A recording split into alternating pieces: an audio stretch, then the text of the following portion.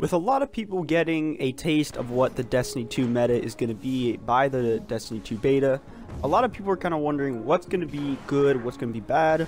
And so today we're going to be using Destiny 2 meta as well as kind of some things that in Destiny 1 that are good and that are bad to find out what Bungie's going to do for the first Destiny 2 meta, or at least kind of in the first half of year 1 of Destiny 2. So yeah, let's just get right into it. So in the background I have some gameplay with a scout rifle, and I'm just going all range, which in the map for Destiny 2 wasn't really possible for the control one. It was a really close quarters map, and auto rifles worked really well.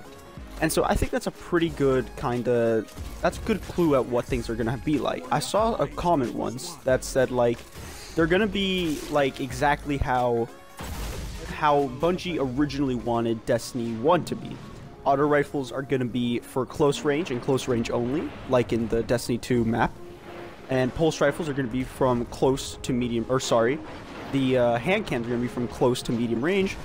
And pulse rifles are from medium to long range. And then finally we have scout rifles, which are specifically long range.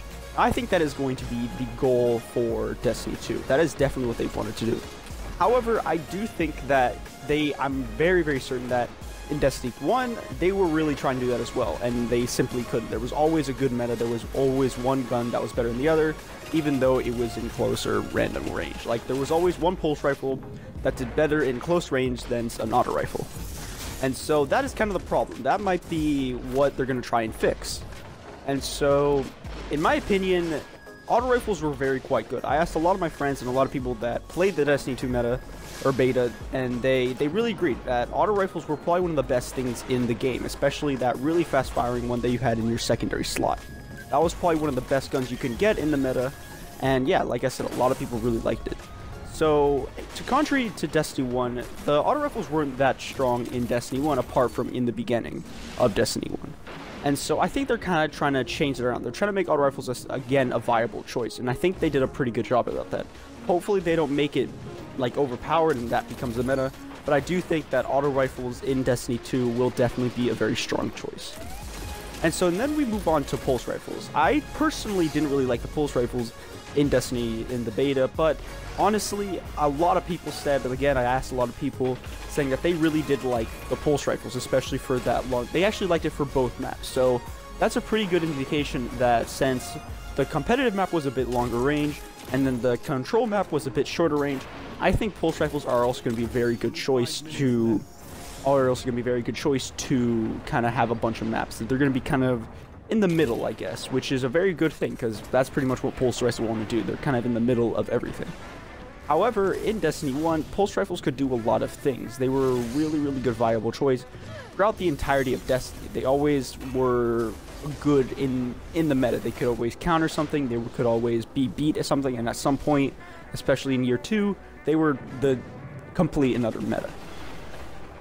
And so then we get on to my personal favorite. I think something that's probably going to be the most interesting is how they deal with hand cannons.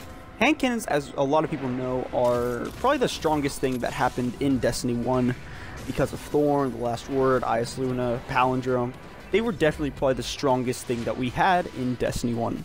And so I really do think they're going to try to kind of nerf it a little bit, but I still do think they're going to try to keep it as a very viable thing. Not many people liked the hand cannons in Destiny or in the beta, so I honestly don't really know what they're going to be doing with it. But in my opinion, if they really do want to make it a viable choice, they really have to focus on kind of having it from close to medium range. They can't have it like in Destiny 1 where they were really good for long range and in medium range and even long range. And so finally we have the scout rifles. Now there wasn't really many scout rifles that were godly apart from Mida in Destiny 1, so I do think that they might buff scout rifles just a tiny bit, because honestly they're in a very good position. As I was using this in the gameplay, as you see, it was pretty good. This is a close range map, and I know that, except for that middle part. And I was trying to use this in close range, and I just generally couldn't, and I think that's pretty good. However, it would really counter snipers in long range, and that's what it's built for. I do think scout rifles are probably kind of the most, like, they're probably in the best position. They're doing exactly what they're supposed to do, and yeah, that's pretty much it. And so that's all. Those are all the 4 things. I really don't know about shotguns or snipers. We kind of need to get more insight into that, because they were kind of power weapons, and we really didn't see many people using it, especially in the close range map or the long range map. But either way, I'm really interested to see, like I said, the hand cannons, as well as pulse rifles and the auto rifles and scout rifles. I think they're going to be really kind of, especially auto rifles, giving a bit of a boost. So yeah, that is kind of my prediction for the Destiny 2 meta.